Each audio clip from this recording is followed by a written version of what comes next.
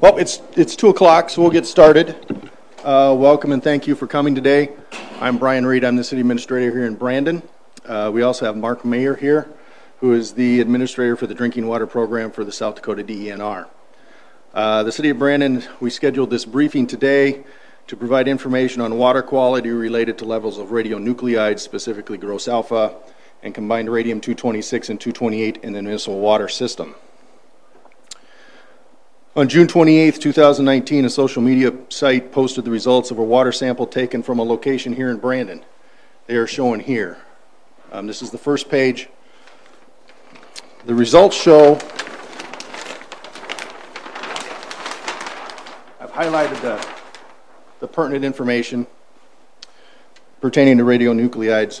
The results show a level of gross alpha of 5.89 picocuries per liter. That is below the EPA safe drinking water standards of 15 picocuries per liter. It shows combined radium of 5.794 picocuries per liter. That does exceed the EPA safe drinking water standard acts of 5 picocuries per liter. If you'll notice, radium-226 has a value of 2.276 picocuries, and radium-228 is 3.518. So you combine those two together to get the combined radium result. So those do exceed, or show that we exceed the 5 picocuries per liter limit. Also on the bottom highlighted, the results exceed the EPA safe drinking water standards. The posted results have caused the South Dakota DENR to receive complaints about the elevated levels of radionuclides shown in the test results that were posted. The city of Brandon also took a water sample and sent it to the South Dakota Public Health Laboratory on June 26, 2019, specifically for testing the gross alpha, radium-226 and radium-228. It typically takes 6 to 8 weeks for those test results to be completed. The city received the final results on August 9th. The city refrained from commenting on the social media posts until we had received the final test results of our own sample, as we will only provide verified final results to the public, as we understand that it is our duty to provide true and correct information to the public. More of those tests, we'll get to those. The South Dakota Public Health Laboratory became aware of the test results posted on the social media site and began an investigation of the results, as they did not appear to be similar to the preliminary results that the Public Health Lab had found.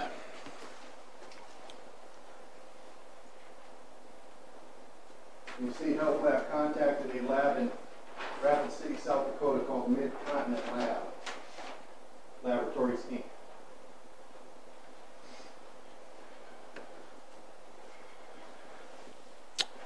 The state lab inquired if they had performed the tests that are shown on the social media website.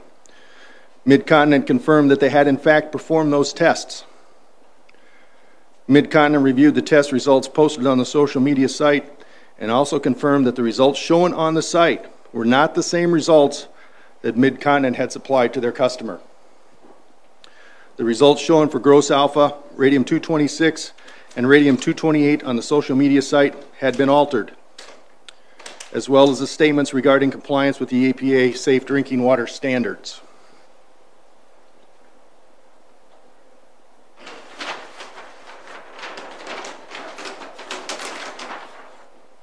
Again, the pertinent information is highlighted. The gross alpha shown on the test results was a 3.89. So whoever altered these test results added 2 picocuries per liter. Radium-226 was shown at 0.276, not the 2.276. The radium-228 results were shown as 0.518, not the 3.518. Whoever posted this on social media altered the results to show that the city was in violation of the federal drinking water standards. Also, if you look down at the bottom, the results read, results meet the EPA safe drinking water standards. The test results that the city received on August 9th show that our gross alpha was 5.4 picocuries per liter.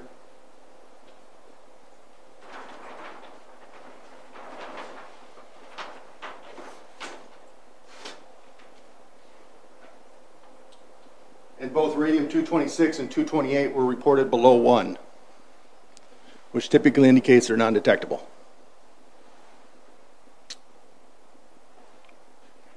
Both of those results on the actual lab tests from Mid-Continent and the public health lab in Pierre show that the city of Brandon's water is in compliance with the safe drinking water standards.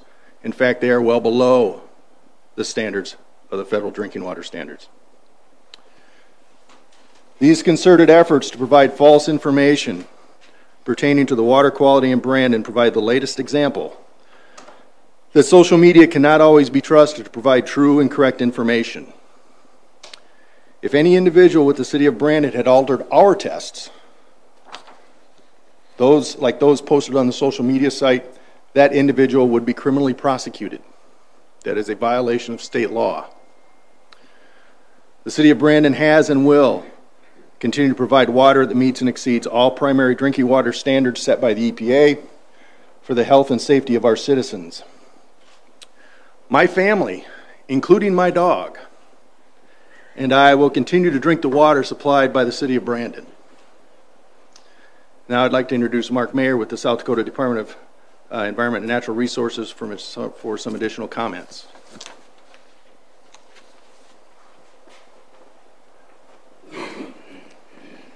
Well, good afternoon. I appreciate everybody coming today. I just do want to let you know at the state we are responsible for implementing the Federal Safe Drinking Water Act on behalf of EPA, and we do regulate all of the community public water systems in the state of South Dakota, and we require them to submit samples in accordance with the Safe Drinking Water Act.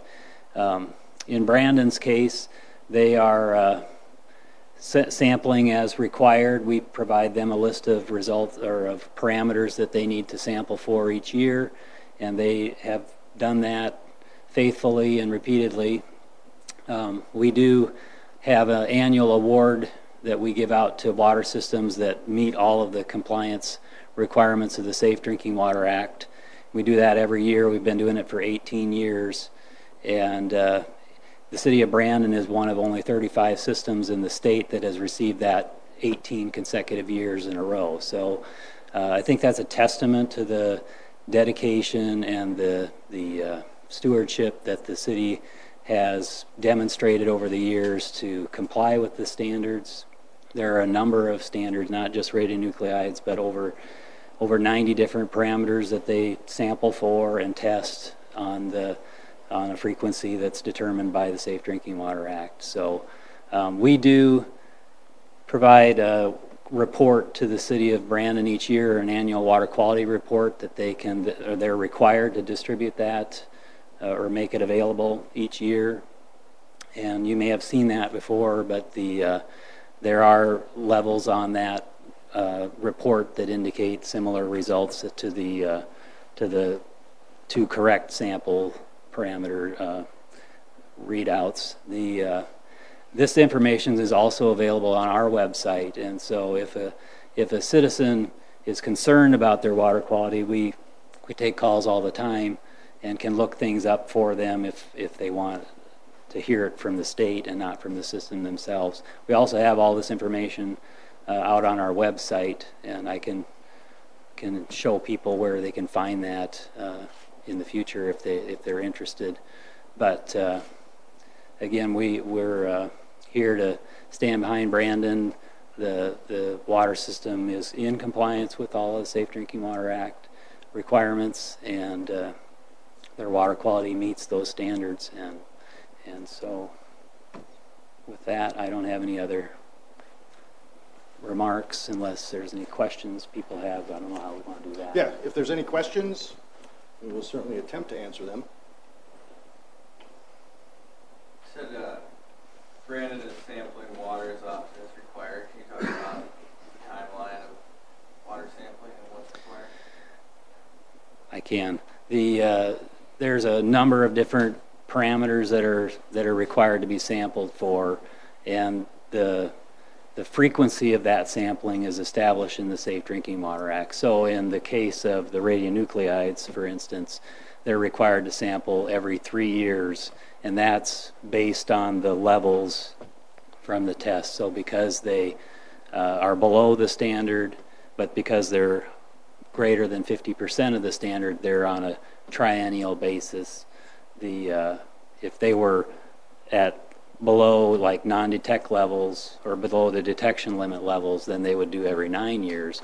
If they were above the standard, then they're in what we call increased monitoring, where they would sample quarterly. So it's very complex, the frequency of sampling, but this is what we call more of a chronic contaminant. So the health effects associated with it are a chronic exposure, not an acute or an immediate risk, where the city has to sample for like bacteriological quality every month, and then because that you could have an acute risk to health if you drank water and it was bacteriologically unsafe, then you might get sick immediately, where the exposure to radionuclides is more of a chronic exposure. So the standards are established by EPA, and these levels that were discussed, the 5 picocuries per liter for combined radium and the 15 picocuries per liter for gross alpha, those are established with the end result being if you were to drink 2 liters of that water over a lifetime or 70 years, and you were in excess of those amounts, your likelihood of getting cancer or having negative health impacts would be a 1 in 10,000 greater chance. So they're very conservative, very protective of public health, but again, those are established by the federal EPA, and then the state of South Dakota adopts those federal standards as the state standards. And we do have a state law that requires that we cannot be more stringent than the federal standards. So most of all of our federal Safe Drinking Water Act requirements are adopted by reference. So we reference the federal requirements into our state code. So, Brian, is there anything about the documents that were posted on social media that led you to believe right away that they were fabricated, as opposed to just the results themselves, like maybe some fonting or any formatting on the documents?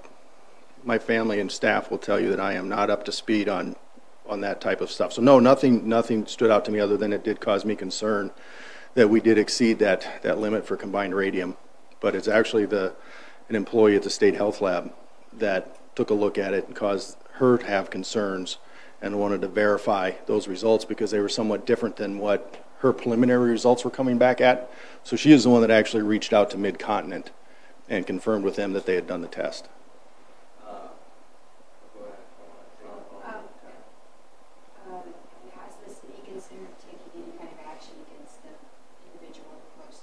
I'm not going to comment on that at this time. Are you aware, do you know the website? Did you put it on the website? It's an anonymous website.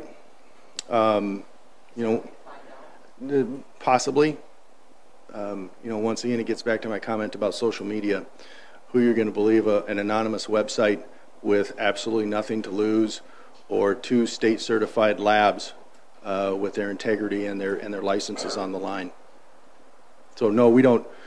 At this point in time, we can't confirm who posted it on the website or on the Facebook site. Can you confirm if it was the dirt? Yes. Are any of these numbers going to actually change throughout the year, different times that you sample water? They will vary. If you notice, the test that was taken for gross alpha in the end of first part of May came back with a test result of 3, and the sample that we took in June came back with I can't read it. 3.8. So it's off. I mean, it will vary depending on the type of water. The problem with these radionuclide tests, it takes 6 to 8 weeks to get the results back. So what the water that we tested at that point in time isn't what's going through the plant today. So we've actually, our Public Works Director, Raleigh Hookie, and myself have talked, along with Tammy Jansma, our city engineer, about additional testing, specifically for radionuclides. We'll take a look at testing on at least a quarterly basis. Yeah.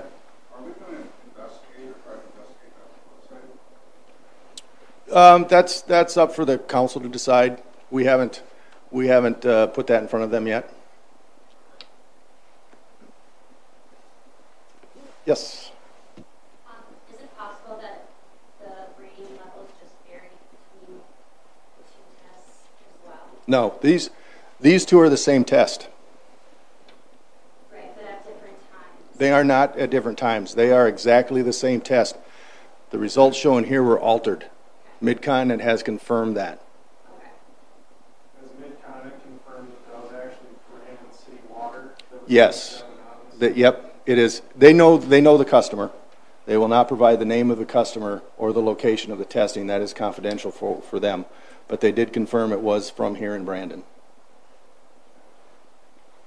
How did the health department staff member know to call the Rapid City company? When she looked at the social media site, she recognized the format of the report. So apparently each lab, if you notice, there's a different format from the state health lab to Mid-Continent. So she recognized the format and called them, and that's when they confirmed it. Would Mid-Continent confirm what they confirmed to you? Sure, I've got an email from them.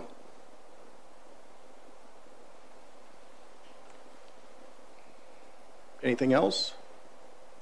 Have you been in contact with law enforcement? I mean, obviously, you said if they had altered an official record, you could prosecute criminally. Mm-hmm. Are there a terroristic element to spreading fear, unfounded concern? There is concern anytime that someone falsifies records to try to undermine the consumer confidence in the drinking water. You know, that's worse than yelling fire in a crowded theater. You know, the First Amendment protects a lot of things. They don't protect lies or defamation. So I can't confirm that would be investigated. How long do the residents have to put up with this before the city of Brandon is willing to go forward with it? We've been putting up with it for 3 years now. Like, we go from fear factor to everything's okay, fear factor, everything's okay. I'm just wondering how long before it's been presented in front of the council. Like, I think it's old. We may put this in the city council packet for Monday night. You know, there were some concerns raised on social media last night that, oh, you're having this press briefing at 2 o'clock in the afternoon. None of us can get there. We will put this on the agenda for Monday night, so any citizen that's interested in coming in and looking this information over and discussing it with myself, staff, or council, we'd be more than happy to do that. As far as the social media website or sites themselves, we have no control over them. You know, unfortunately, like I said, people can post what they want, true or not. It's up to you, the consumers, to differentiate and get your information from trusted news sources. I may be a little bit biased against social media. My wife will vouch for that. You know, I'll take my news sources from all of the news stations. I don't concentrate on one. I'll get it from everybody. So, any other questions? Well, if not, thank you for coming. We appreciate it. This is a very important topic for the city of Brandon. We take this very, very seriously. You know, the AE2S report is complete. It's in the final draft form, and we will be moving forward with some of the suggestions or recommendations in that report. So we will be doing some major upgrades in our water infrastructure in the next few years. So thank you for coming.